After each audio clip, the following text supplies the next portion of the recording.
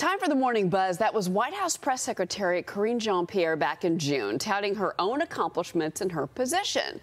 This coming as Vogue is out with a fawning new article profiling her life story while being photographed in some really nice luxury clothing.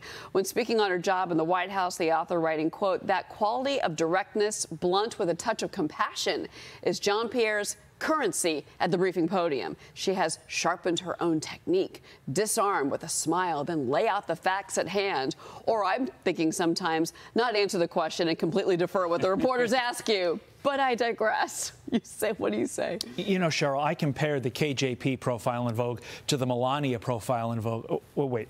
There wasn't a Melania? One. Oh, okay. It just shows how ridiculous these publications all are. Here you have a fashion model as the First Lady, not as the press secretary, not as some other underling.